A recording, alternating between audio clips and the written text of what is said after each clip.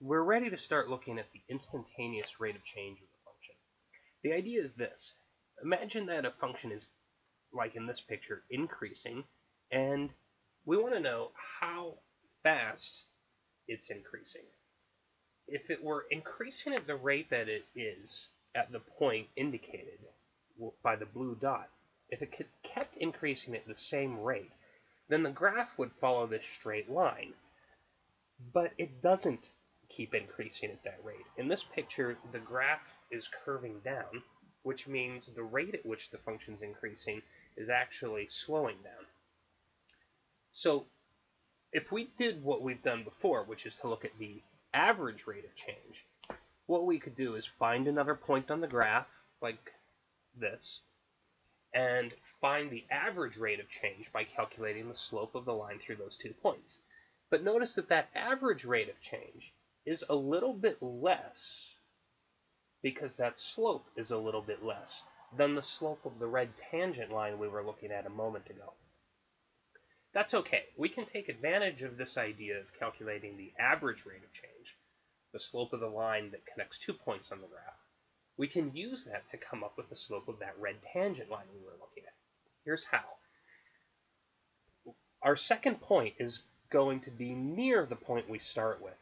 Let's imagine that if the x-coordinate of the first point is called A, we're going to add a little bit to that to get the x-coordinate of our next point. Let's call the amount we add h. So our next point, we'll say it has an x-coordinate A plus a little bit. And then the y-coordinate is whatever you get by plugging that x value into your function. So by calculating the slope of the blue line you see here, we would get the average rate of change of this function over the interval from x equals a to x equals a plus h. Well, here's how we're going to take advantage of this. Let's let h be a little bit smaller and a little bit smaller.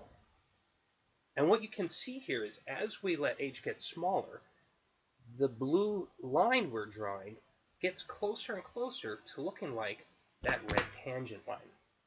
So all we have to do is evaluate this quantity for the average rate of change, treating h as a variable, and then ask what happens as h gets smaller and smaller? What happens as h gets closer and closer to 0?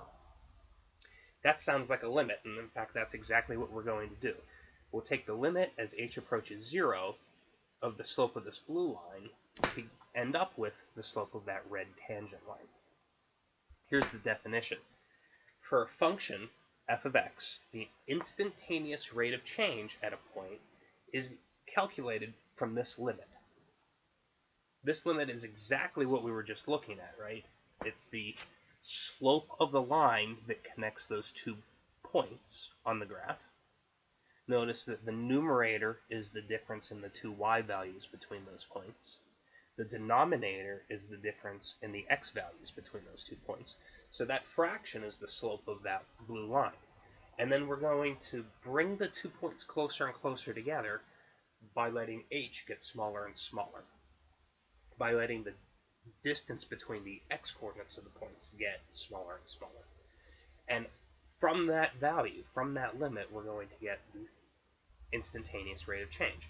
It also happens to be the slope of the tangent line to the graph of the function. And this is an important calculation, an important idea in calculus, and so it actually has an important sounding name to go with it. We call this quantity the derivative of the function f at the point x equals a. So let's see a quick calculation for how this would actually work. Let's find the instantaneous rate of change of the function x squared at the point where x is equal to 1. So we're going to use that formula from the previous screen, f of a plus h minus f of a over h, but our a value here is 1. So we're going to plug that in, and this is what we have to calculate. The limit, as h gets closer to 0, of f of 1 plus h minus f of 1 over h. Now, f is the function x squared. So when we're calculating f of 1 plus h, that really means we're calculating 1 plus h quantity squared. Whatever is inside the argument, inside the parentheses for the function, gets plugged in for the x. So that whole thing gets squared. And the second term in the numerator is just f of 1, so that second term becomes 1 squared. Well, we can simplify this a little bit. If you evaluate 1 plus h quantity squared by distributing or FOILing it out, you're going to get 1 plus 2h plus h squared. That's what we see in the first numerator on the second line. And then you also see a minus 1 at the end. That's what you get from minus 1 squared, right? Because 1 squared is just 1.